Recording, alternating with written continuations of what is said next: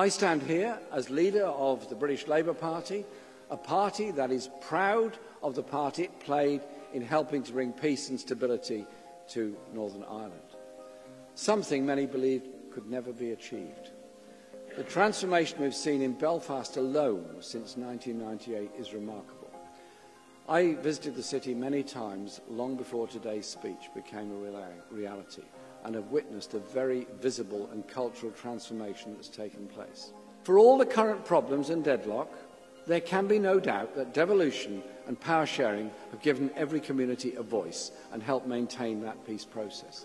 Of course, there are still plenty of disagreements, passionate debates and high emotions, but the Good Friday Agreement has allowed those conflicts to be played out in a democratic structure, underpinned by rights for all, rather than through violence.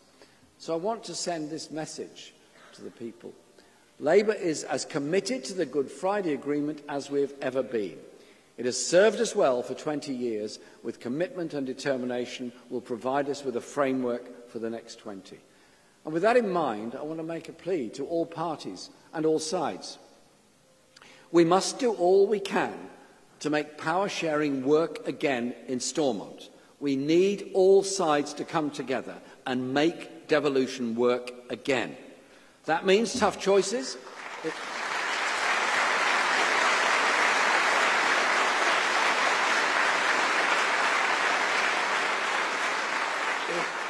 It means tough choices, it means compromise and give and take. But we owe it to the people of these islands not to allow political disagreements to open the way for any return to the grim days of the past. Look at what Stormont has achieved.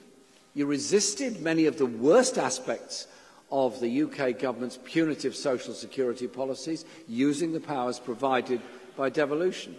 There is so much more that could be achieved, from a full-scale upgrade of the Northern Ireland economy and investment in good jobs for all communities to the historic step of equal marriage.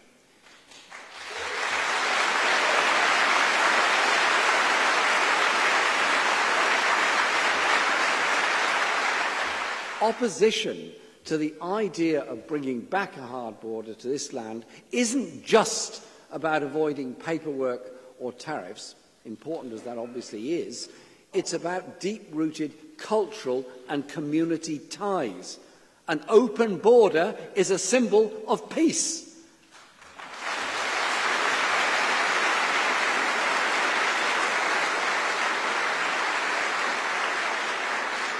Two communities living and working together after years of conflict.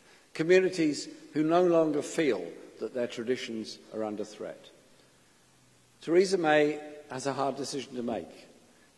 People here need clarity. If she can't face down the reckless ideologues in her own party, Labour will give Parliament the opportunity to do it instead. We will protect peace and prosperity by preventing the return of a hard border on this island. Well, I'm glad that Jeremy Corbyn's here. I'm glad that he's listening. He's doing more than the Conservative Party have been doing when their ministers come in on don't tell anybody they're coming and sneak in and talk to a few people and sneak out again.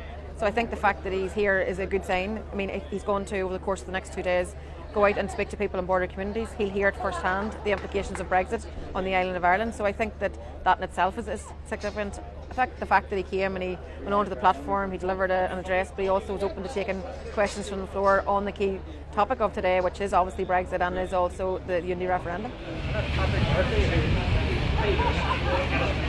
Our interest is making sure that we achieve special status, that there's uniqueness here on the island of Ireland, and that we want to stay in the customs union and the single market. We need to protect the Good Friday Agreement in all of its parts. We need to protect the relationship north-south, but also the relationship east-west. And I think that that's our objective to achieve in this negotiation. It is a crunch time in the negotiation, and particularly now as we go into the June Council meeting.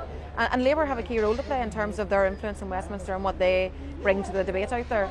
Unfortunately, at this moment in time, they don't have a fairly different position to the Conservative government. So I think that what we're going to do is just keep making the case for our own unique circumstances here. What we're going to do is keep trying to influence that negotiation and the role that even Labour play in all of these talks. We're now part of a market that has 500 million people in it, and some of the hard Brexiteers want us to completely leave that market and join a market of about 60 million. Well, that's economic madness. So our view is that you want to be able to trade with Britain and with the EU, including the Irish Republic. So we want to be able to trade with everybody. We're not interested in borders anywhere. We think economic access across these islands and across the European continent is the way to do it. And the only way to do that, in our view, and I think it's in most people's view, is to have maintenance of the single market and customs union for all of us.